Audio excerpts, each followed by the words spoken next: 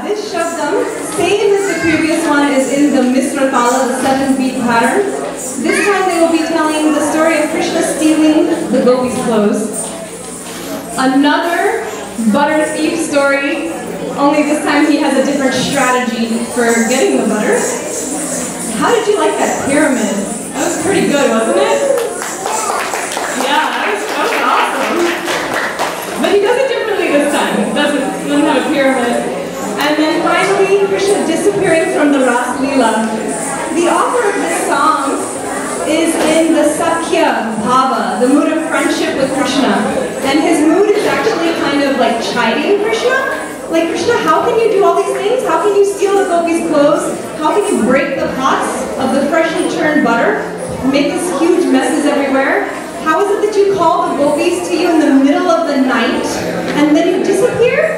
You leave them alone in the forest? How do you do all these things? And he kind of laughs at Krishna. He says, everyone worships you, everyone loves you, but if even a few people criticize you, then you run away to that mountain. In Tirupati, you have to climb this mountain to see Balaji, right? So you run away to this mountain and you hide. Wow, you are so great. So he has this kind of sarcastic mood, which just adds to the rasa, to the flavor of this dance. And so we present Shabdam Sarasi Jakshunu.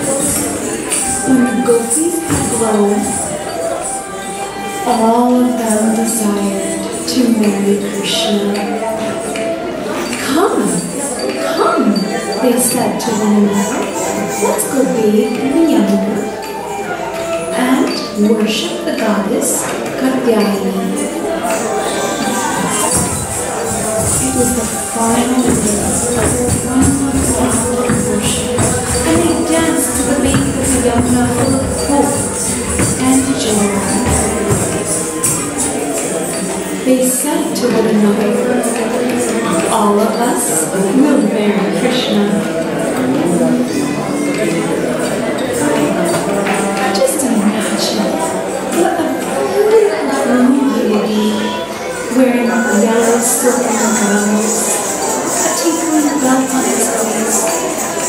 chain lock in his chest, wearing a lovely forest garland, mocha earrings dangling from his ears.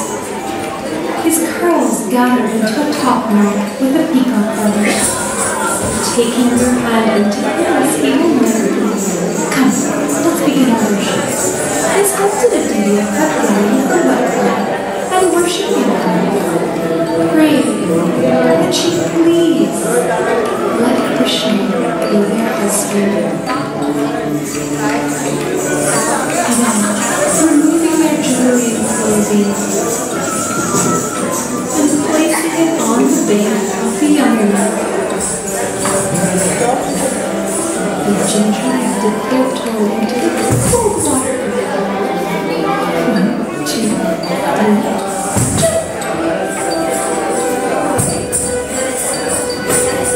Krishna, laying on his feet, admired the beauty of Vrindavan, the flowering vines, colorful birds, and groves of trees.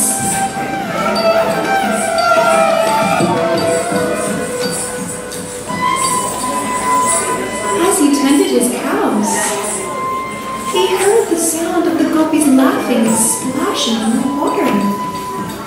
Knowing their desire and deciding to accept their love, he stole their clothes.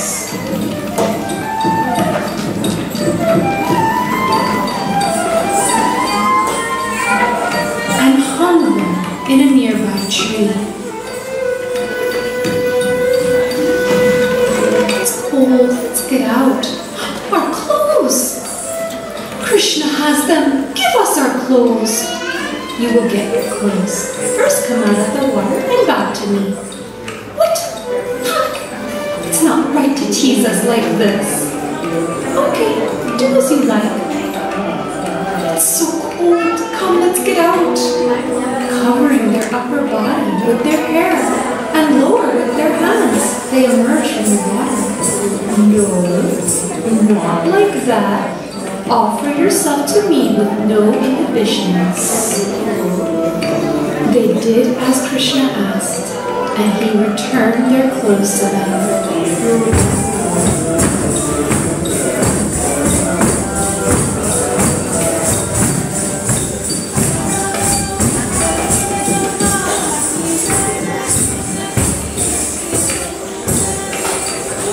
Inside the gopis' pots, there was milk churned into butter. Krishna snuck in, fiercely, and drank the butter. Is this naughty behavior proper? You don't think so. One day, the gopis went to their cowsheds to milk their cows. They fed the cows, fed them. They brought their calves in to nurse. And when the calves were full, they milked the cows themselves.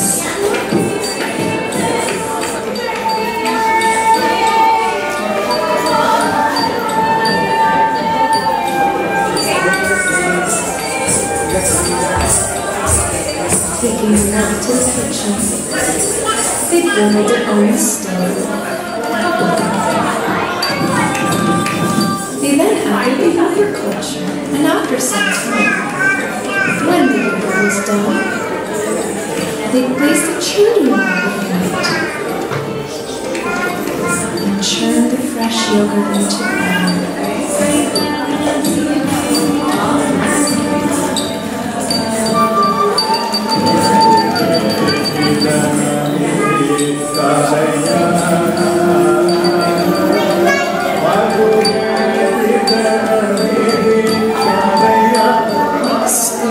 Fresh butter into a pot.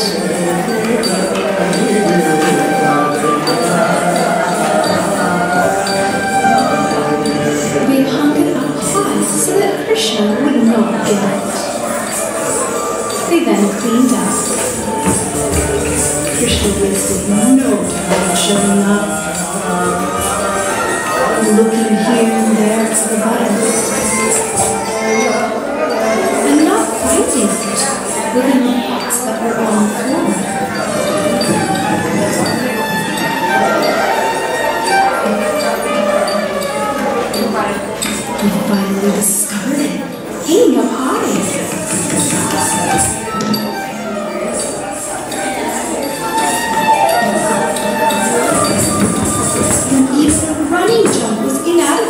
creature.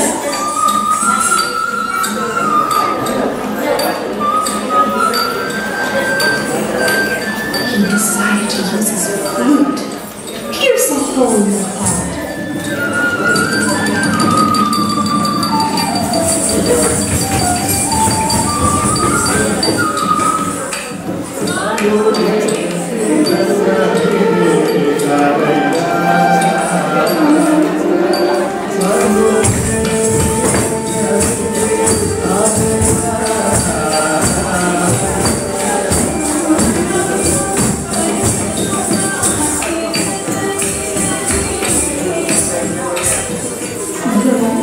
He is Lakshmi's beloved husband.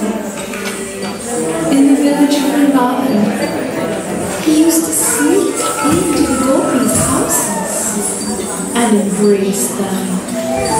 Is this proper for him? Certainly not.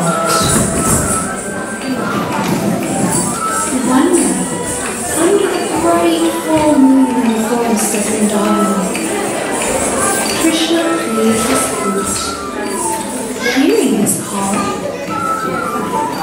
the gopis abandoned their various activities and snuck away to meet him in the forest. He asked them why they had come to the forest in the dead of night. You called us, we heard you. No, you are mistaken. Return home. The gopis could only cry, as they had given up all family ties to be with him. Where would they go? Krishna accepted their love and invited them to join him.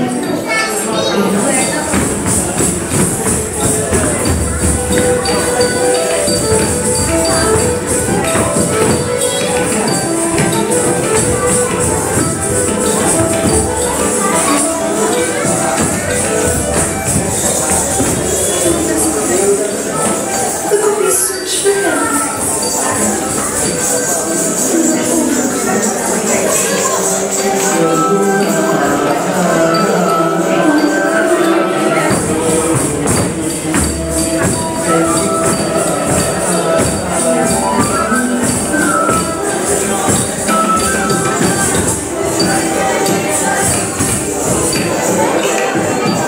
Everyone looks to you, dear Krishna, love in their hearts. But if anyone criticizes you, you go to that beautiful mountain in Durvadra and hide.